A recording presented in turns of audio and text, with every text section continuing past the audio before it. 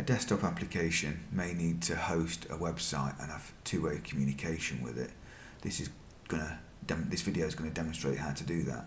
The desktop app is an MFC C++ desktop app created using Visual Studio 2019, and the website that it wants to host is this. I've written some HTML, very simple. It's got a button element, a paragraph element and a form element.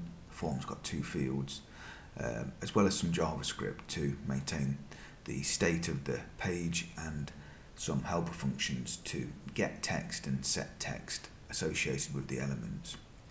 The onload in the JavaScript, what that does is set up the button click event handler to our button click, and it maintains this boolean to say how successful the page load has been. The successful page load boolean can be retrieved from this call, get page loaded. Each page also has a unique ID, which we'll speak about later. That can be retrieved using get page ID, and you can set it using set page ID.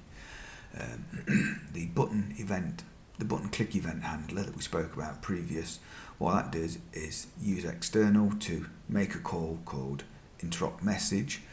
That has got two arguments, two parameters, the name of the message and the page ID. So in this case it's interrupt message is being called and the message is called button click, and the page ID will have been set up by the desktop app who's hosting the web page previously via a call to set page ID. The rest of the JavaScript really is just functions to get and set the text associated with these elements. So we have a desktop app, we have a website that we want to host in it. How do we do that? Well, I've written an MFC class that is basically just a wrapper for the Olay Control I web browser 2. All it does is extend the class by adding access to the JavaScript and allow the user to make calls into the JavaScript. So how does that happen? We can get the JavaScript by using the site and calling get document on that, and we can then query the return for HTML document, which we can then call get script on, and that's going to return us in the desktop app the JavaScript that we spoke about previously. So we've got the JavaScript, now we can make a call to it. We set up some arguments and the name of the member that we want to call, and we make the call via the invoke on the script. We get a variant return value and we return true or false to say whether the JavaScript call was made successfully or not, and then if it was made successfully, the caller could then have a look at the variant to see what was actually returned via the JavaScript. So we now have a desktop app, a website and a Olay Control web browser that will allow us to navigate to it and make calls to JavaScript in it. And we could have a look at that now, see what that shows us. And here it is. So here's a desktop app, here's the view, and the view has got an instance of that Olay Control web browser.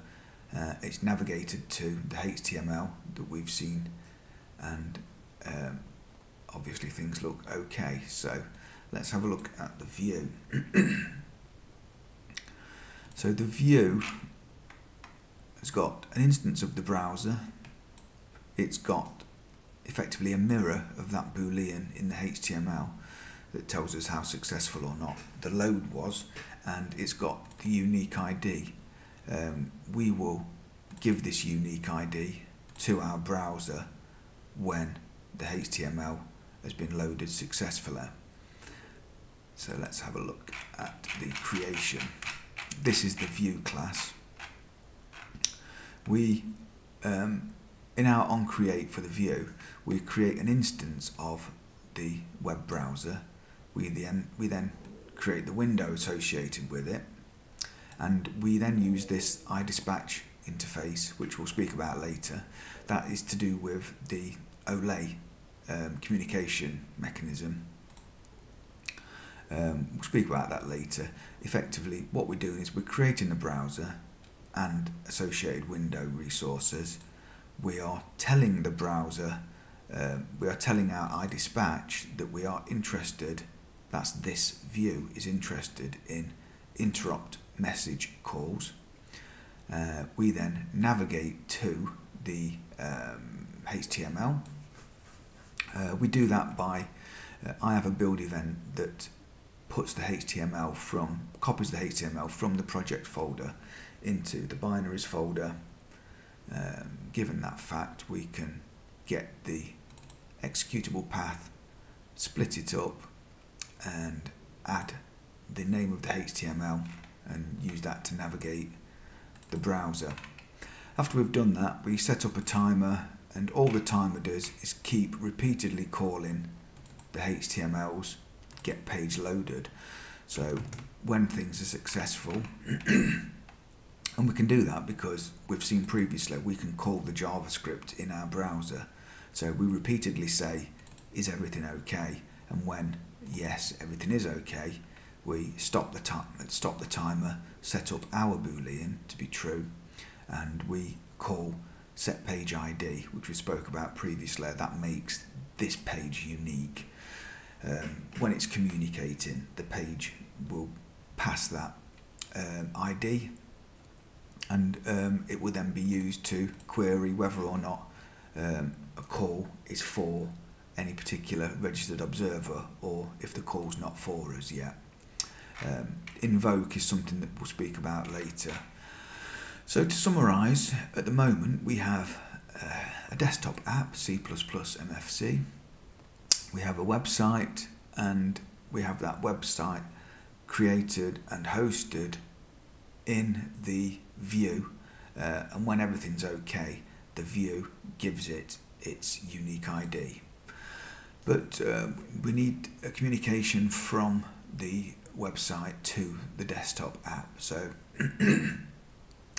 how does that work? Well, that's all part and parcel of setting up the OLE classes, deriving some OLE classes and wiring your classes into the framework. We do that in the app. So our HTML makes a call to external interrupt message. So we need to wire in interrupt message from the desktop app to be the target of this call. We do that by implementing iDispatch. iDispatch's invoke will be called as an endpoint to this call. So we've created an instance of our iDispatch implementation, and to wire that into the framework, we have to derive a OLE control manager. This is a simple class that we'll have a look at now. And what this will do is, it's derived from the MFC base class, and it will, when it gets a call to create a site for an OLE control, it has a look at the control, sees that it's the web browser, and this gives us a chance to return a site other than the base MFC site, because we need to do that because we've derived our own site, which we create and return here. So our own site gives us the chance to handle get external. So the external call there will be wired into our dispatch when we return our dispatch. This is the site. When the site returns our iDispatch implementation from its get external member. So in the app now, just to reiterate, we've created our iDispatch. which hopefully will be the endpoint to the JavaScript's external call. We then create a control manager, which will in turn create our control site, and our control site will return this iDispatch implementation via its getExternal. And all that can be wired into the framework via AFX enable control container, which effectively just uses our derived container manager pointer in its MFC maintained state. So that could sound a little bit convoluted and difficult to understand, but it's quite simple really. The HTML makes a call to external, makes a call to interrupt message via external.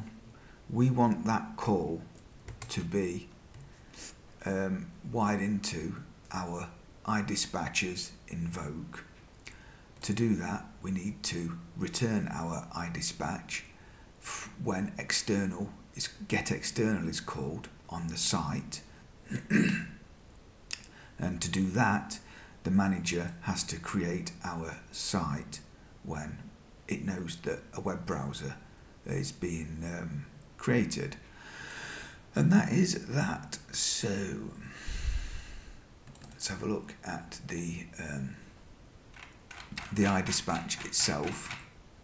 So the iDispatch, the idea behind it is there are members, functions that have got names and arguments that have got names, and we maintain a vector of these members. For instance, we create our one and only that we're interested in, called interrupt message. Just to reiterate again, the on click for the button will make a call via external to interrupt message with two parameters, the name of the message and the page ID. So this is that member. It is interrupt message, message name, page ID, and we create that and store that in our vector. What that then gives us the ability to do is to have observers or targets register themselves to be interested parties of members that are being called via the invoke. The the iDispatch has some OLE maintenance, some admin with ref counting to do there as well. And it, as you can see, when we create a member, along with its arguments, we associate an ID with them. And when interrupt message will be called via external, the IDs of the member will be required. So you'll be given the name. So in this case, our iDispatch will be given the name of interrupt message, and we can then say, okay, given that name, let's get the IDs associated with it. These should be unique and persist throughout the lifetime of the desktop app. And then our invoke will effectively then be called, which we could find the member given the ID. Remember, we previously would have been asked for the ID and we're now being given it back. So the ID would be called, the ID would be passed, which we could then use to find a member. And remember, the idea of creating these members, like this one, is that we can also associate observers or targets that are interested in those members when they're being called via the external in the JavaScript. So we've got the member, everything looks great, we've found it. So these are the targets, and as we've seen previously in the view, when the view created the instance of the browser, got the iDispatch, which I initially said we'll speak about later, but we're speaking about now. So it gets the iDispatch and it pushes it as a registered observer, an interested party, or target, or whatever we want to call it, when interrupt message will be called. So that takes us back to here in the iDispatch. We will have an interested target and it will be a view, and so the view's invoke will be called. Now invoke, all that is a pure virtual on this simple target class. We could have a look at the declaration of the view and see that the view is derived from one of these targets, so it will have to override invoke, which it does there. So inside the view we can now have a look at invoke because we know what it's for. So effectively the HTML has had a button click event. The button click event is handled in the JavaScript. Interrupt message is called via external. Our iDispatch implementation has been wired into the Ole framework, so interrupt message will be passed to invoke of the iDispatch. The iDispatch looks for anybody that's interested in interrupt message. The view will be one of them, and we end up here. So the view has a look at the arguments. Does the number seem right? Does the ID of the page that it's come from seem right? If everything does seem right, we have a look at the name of the message, the interrupt message, and that is button click. If everything went well with loading the HTML page, we could then, we know we can make calls into the JavaScript, and we know that there are JavaScript members that will allow us to get the text associated with the HTML elements.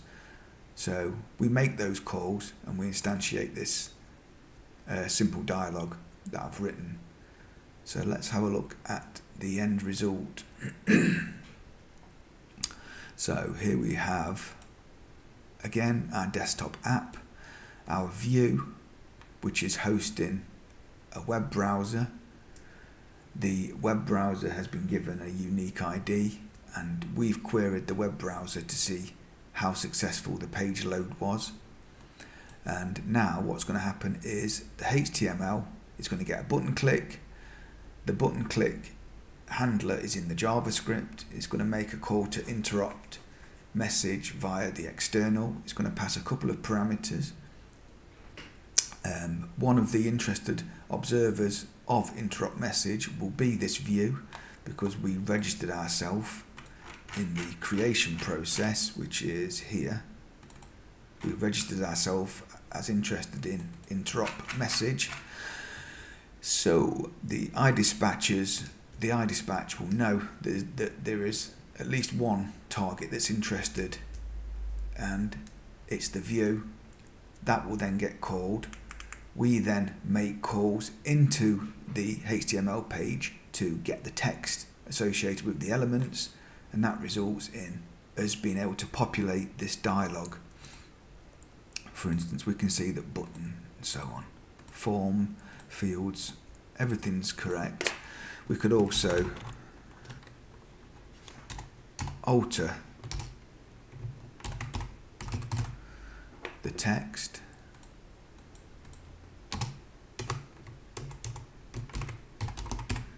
So now we press OK, and what happened there is we sent the new text from the dialog to the HTML page via the JavaScript calls that allow us to change the text associated with elements. So now we have full interoperability between our desktop app.